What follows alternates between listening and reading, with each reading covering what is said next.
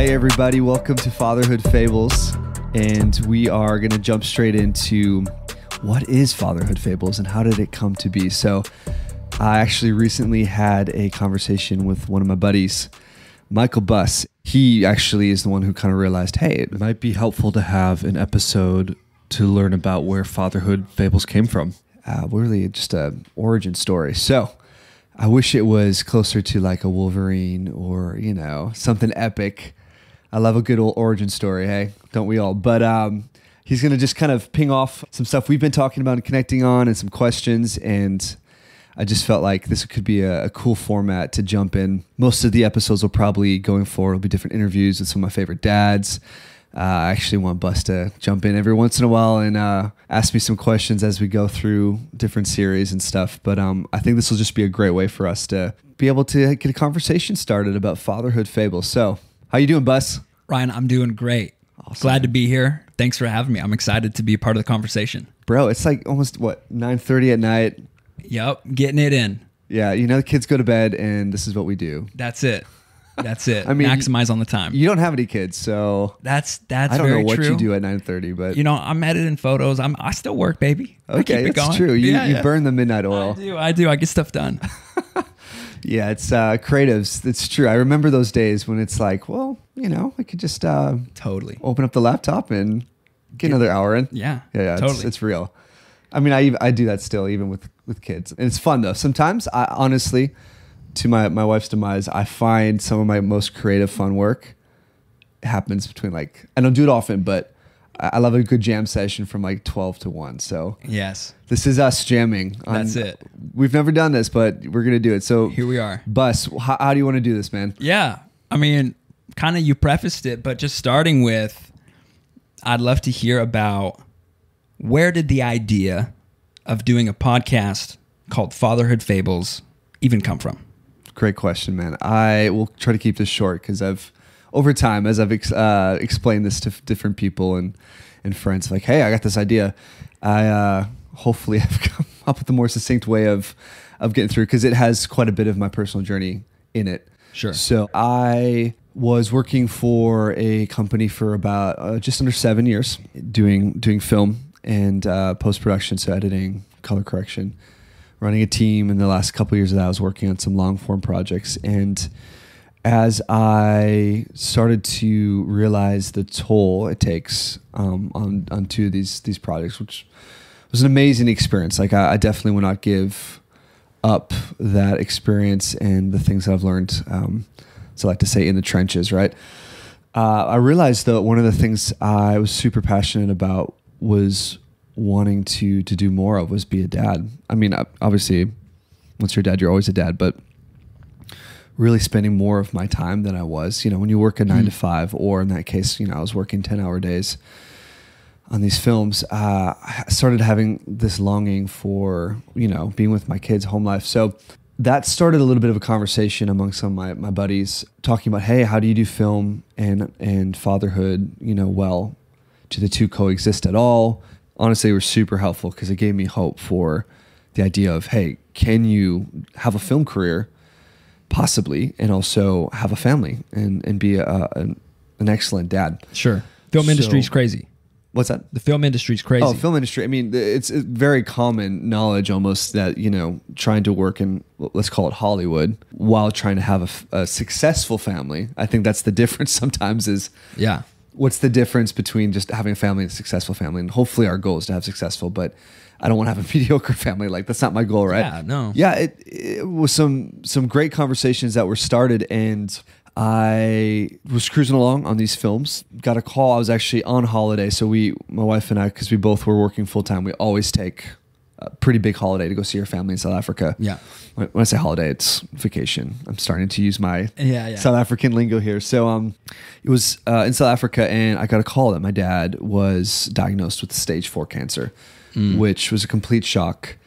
He hadn't been feeling well for a couple of weeks before we had left, but you know, it was kind of like flu symptoms, whatever. So it turned out to be stage 4 cancer, and it felt crazy to be away, literally halfway around the world, and getting this call. So came back, and I would say at that point in my life, for sure, the hardest year of my life. Sure. So I was working 10-hour days on this project. And even to go back to rewind a little bit more, I had just had our daughter.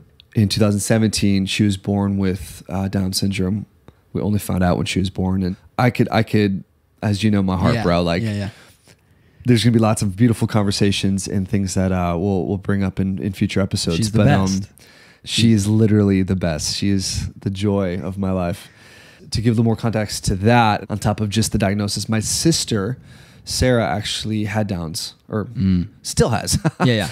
And but you grew up with the older sister who had Down syndrome. No, I mean, so there is so much history. Yeah.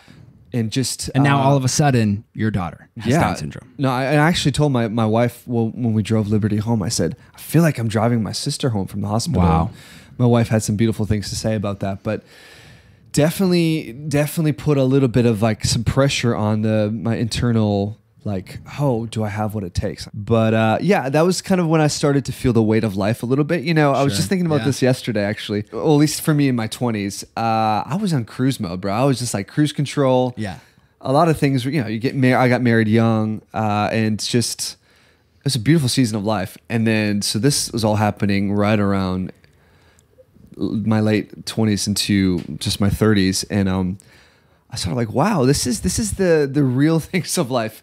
So daughter, you know, was born with Downs, which again, I'm not trying to make that a negative thing. It just was very unexpected. Sure. Yeah. And so just realized my wife and I were both carrying the weight of that a little bit of like, what does this mean?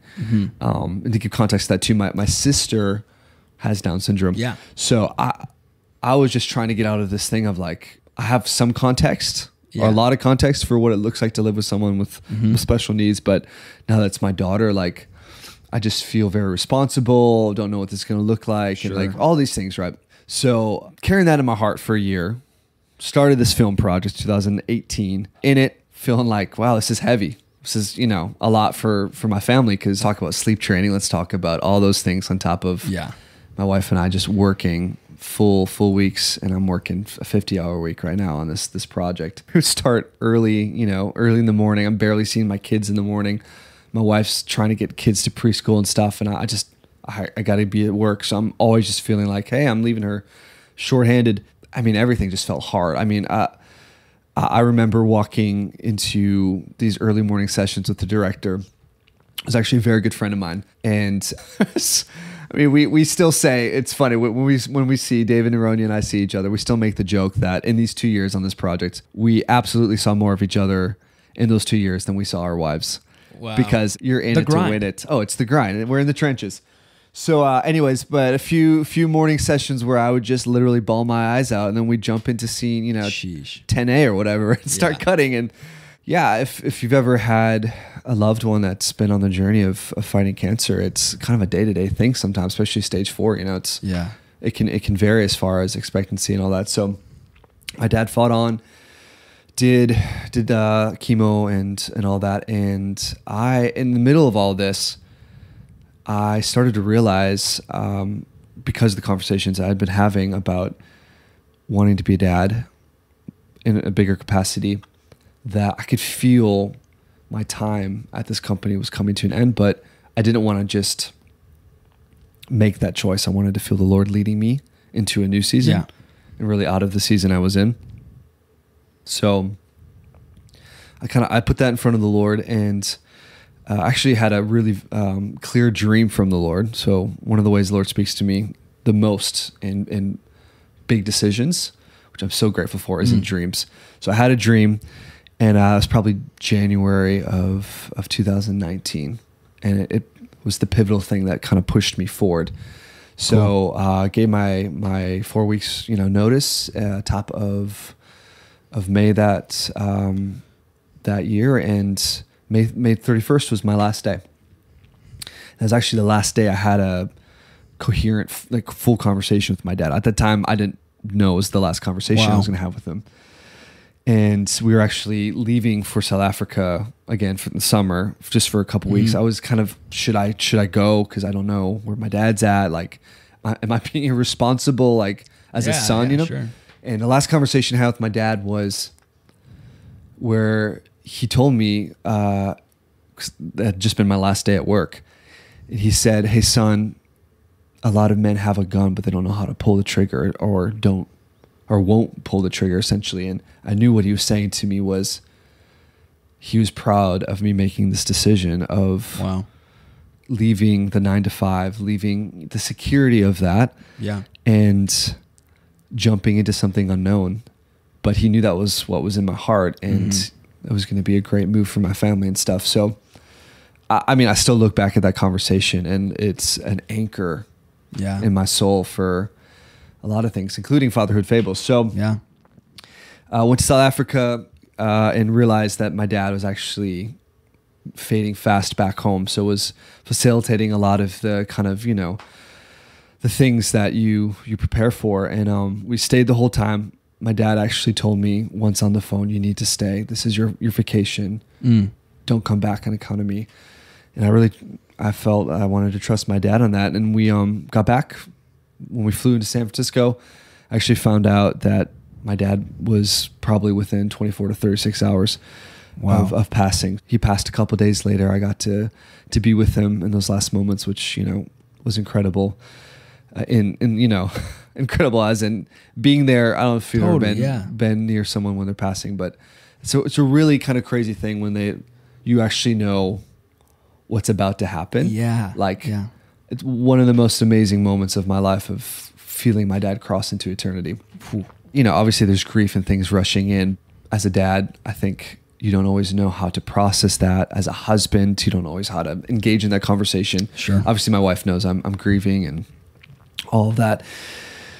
But I think I never really had good communication with needs, even through most of my marriage. One of the things I had to work on the most was having needs in general. I would just stuff things because I honestly what was modeled to me, and I thought that was the way that things were handled. So I jumped into freelancing and started to freelance in film.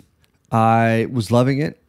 My goal was to work about 10 to 15 hours a week on projects and then be a dad. So my wife was still working full time, so I was taking care of kids, school drop-offs and pickups. So January of 2020, surprise, oops, baby. And Ash is incredible. Nothing oops about him, but just unplanned. Unexpected, a little malfunction there. So that kind of felt like, oh wow, weren't expecting it.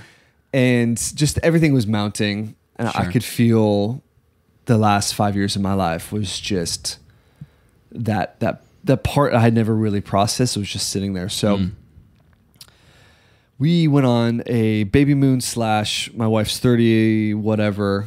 I forget how old she was turning, but we went to Cancun.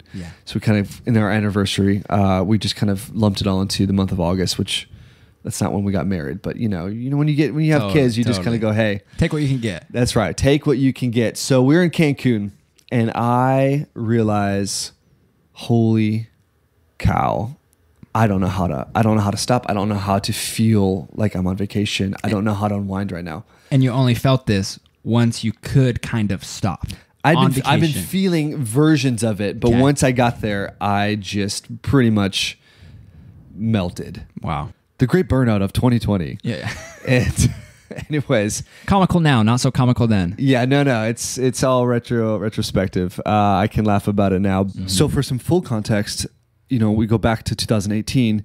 Summer of 2018 was when we had the car fire here in Reading. So, it was like a crazy amount of time between the actual fire happening, where, we had friends who didn't know if their houses were left. That happens. My kids all have, reactive airways, breathing stuff that's happening from smoke that is just in the air for months at a time.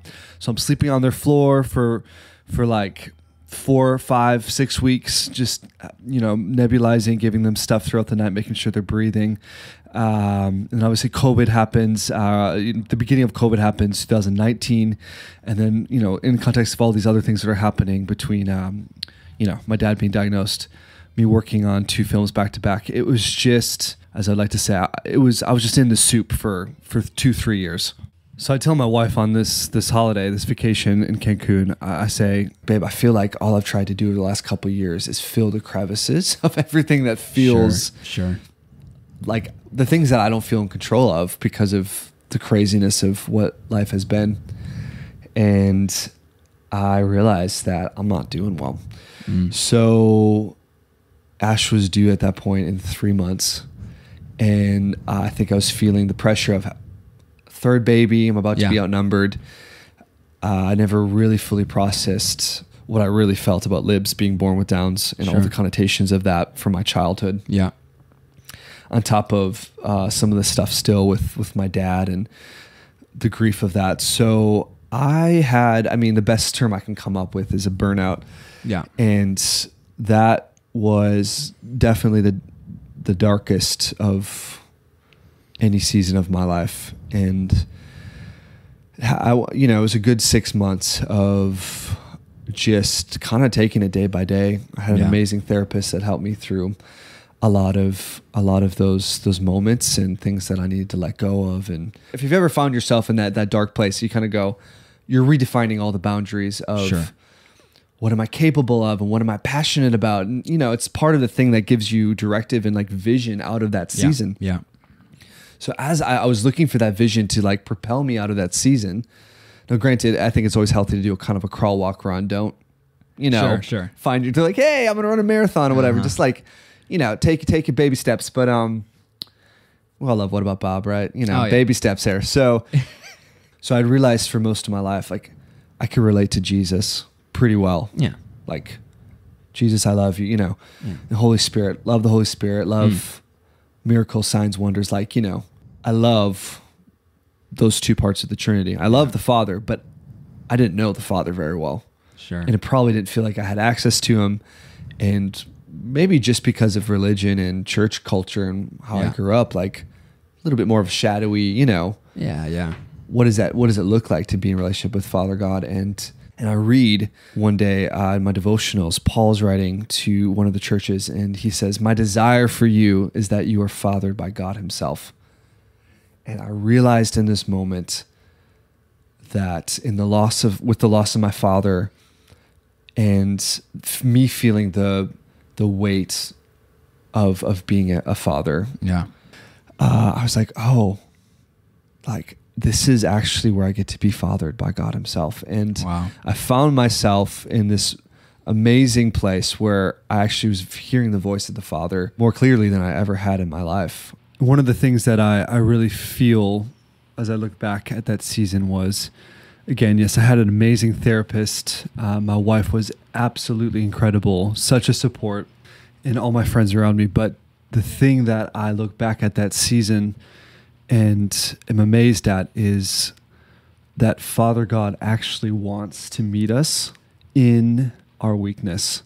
I think about the scripture that it says, in our weakness, it becomes a portal for God's strength, for his strength to show up in our lives. And I think one of the biggest things I learned was even in our weakest moments is when God wants to bring great victories and come meet us in our humanity to give us vision and hope in life. Like he's not afraid of those places. He's not uncomfortable with our humanity and our needs. He actually meets us in those places and wants to father us through that. So just wanted to say before we move forward with this origin story for Fatherhood Fables, if anyone listening is feeling in a similar place where, it doesn't have to be, a burnout per se, but a place where you feel discouraged, anxiety with just all of the things that you're facing.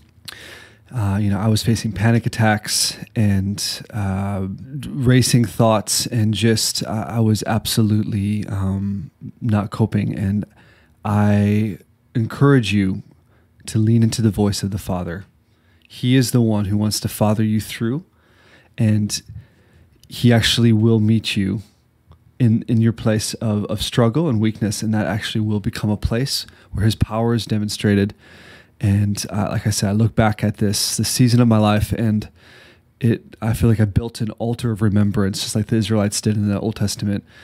Actually, this is a season and a place in my life where I have an altar of remembrance for what God has done, and it is something that I feel like he wants to do in other people's lives, because this is what he does. He doesn't just fix broken things. He redeems them, and he actually makes things new.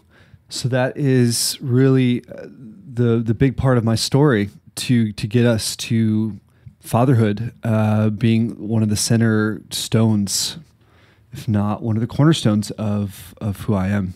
So Fatherhood Fables really is a culmination of events of you've always had a priority to be present dad, but it got switched over the last couple of years as the number one thing that you want to do and you want to be. So that's where you would say this came out of this last 4 years. Yeah. So I realized that the thing I was most passionate about was being a father. I'm like, hey, I want to have a conversation about this with people. As a storyteller, I think that's where really the Fatherhood Fables part comes from.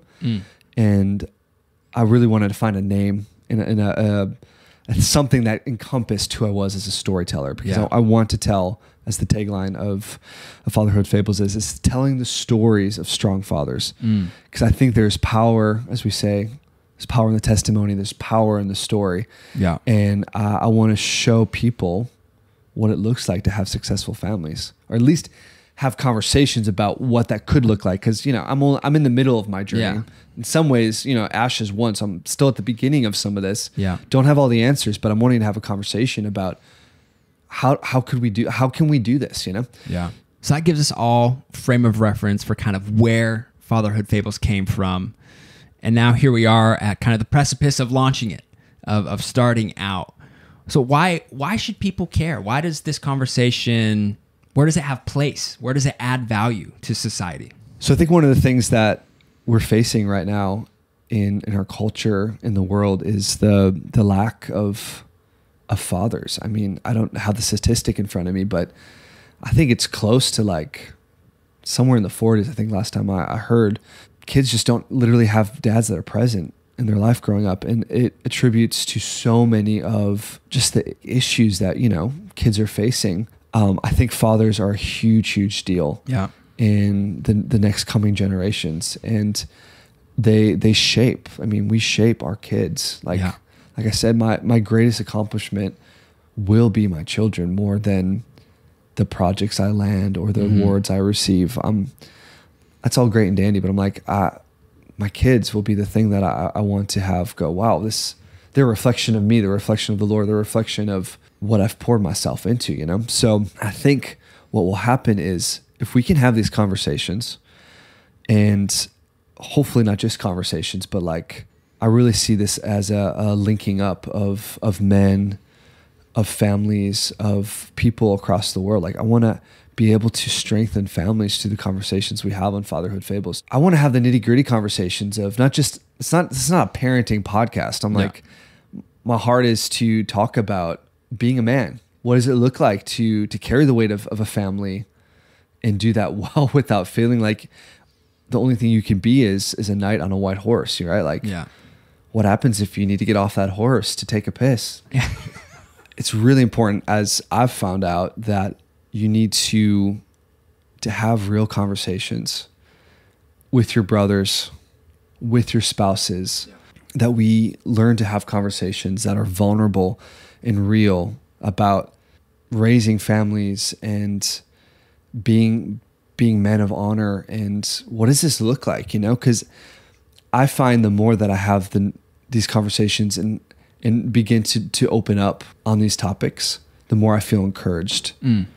And I think it's just really important that we have these conversations, really. So yeah, totally. And for me, as a single guy, not married, doesn't have kids, mid-20s, I'm not quite there yet as far as the drip or the responsibilities or the things of life catching up to me. But throughout history, even looking at tribal cultures, there's always an initiation into manhood, and fatherhood, being a man, it historically is never done in the context of self or being alone. It's always in the context of community.